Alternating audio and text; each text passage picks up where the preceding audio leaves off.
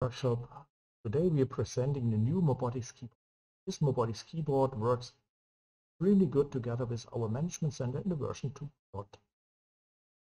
The main components of the keyboard is the joystick, predefined buttons to control the management center, and on the left hand side we have a jog shuttle with an outer jog wheel and an inner jog. How to using that keyboard? Let us start here with the upper row of buttons. Here we can switch between the different views what the management center delivers today. Live view, playback view. We're using now the jog shuttle on the left hand side and moving that backwards. And we immediately playing back in the recordings. Stop it. Stop immediately on that position. Inner jog shuttle, we can get step through the recordings. Also in the other direction. The user, the operator, has also the possibility to using the lower buttons here to control the playback. Playback, reverse playback, stop, forward, stop, step by step, left direction or in the right direction, step by step.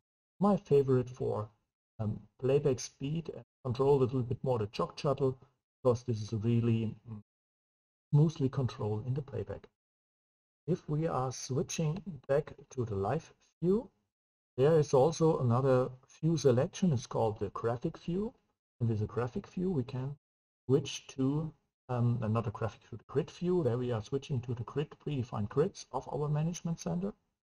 And also choosing here the inner buttons to switch to the next group grid in my configuration, or getting back, 2 steps back, and then we are for former group where we have selected. Yeah. So instead of using the left hand navigation in the sidebar, we also can use in here the buttons to switch between the different camera grids. Same is also possible with the camera layouts. Yeah. And there's also the possibility to enable camera sequencer, for example, or there's also the possibility to enable the group sequencer, the grid. I see the layout sequence is activated and switching after a few seconds to the next camera in that grid layout, and stop it, press it again. And if we're getting back to the view selection, there we can also switch from grid view to a graphic view of the application, or we want to have the info view, simply selecting on the button, and then we are back on the info view. Let us go back here to cameras, to the camera list, and therefore, as I explained before, we can also switch between the different cameras in our layout list, or in our camera list on the left hand side. Simply by clicking on that and then automatically switching to the proper selected cameras. If we want to change the behavior of the view of the management center itself, we have that 3 buttons here. The left button, disable, enable the sidebar for navigation. The button in the center enables on the right hand side the alarm bar, and the right button itself switching to the smart data bar. So the operator can choose to say, I like to see incoming alarms, or I like to see the incoming metadata, like, for example, from an make model color app from Vexter, which runs on our P7 camera in this example and delivers number plates and their regions. So you see that it's a very smooth control of the management center. We can simply switch between the different selections. One important thing, it's using on the right hand side soft buttons, and here we have several buttons pre-selected. Before switching now to my camera MCP, where I have pre-configured privacy area and stuff like that, what I like to show.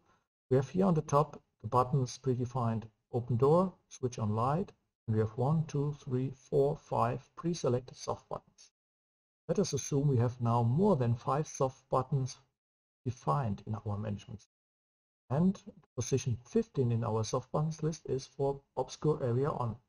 How to proceed with that function, press the soft button pre-selection, choosing in the number block 1, 5, enter, and then we send to that camera or to the cameras, that depends a little bit on the configuration, the command obscure area on.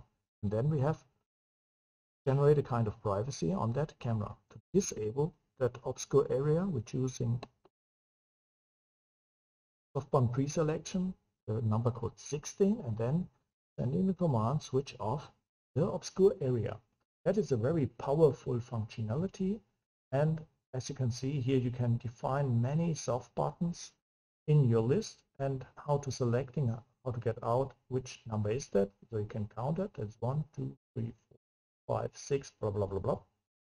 15, 16. That is position 15, and then it's position 16 in that list of the available soft buttons. You can create, for example, as well 99 soft buttons. It's the procedure exactly the same. Selecting pre-selection of soft buttons and then 99, enter, and then you're activating command which is on position 99 in the soft button. On the left hand side we have also full screen mode, where we can switch between full screen and non-full screen of the application. The presets positions where we can select.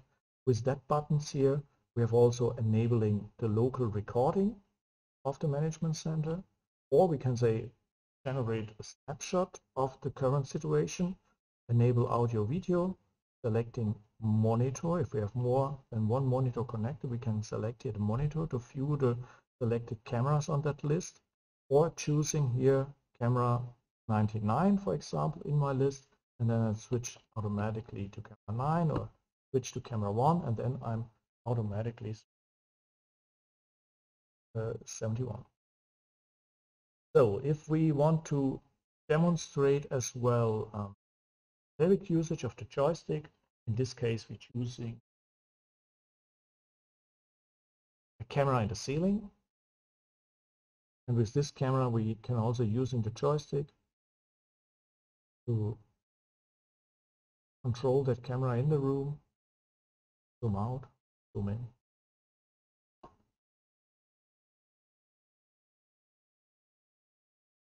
Make a check of the whole room.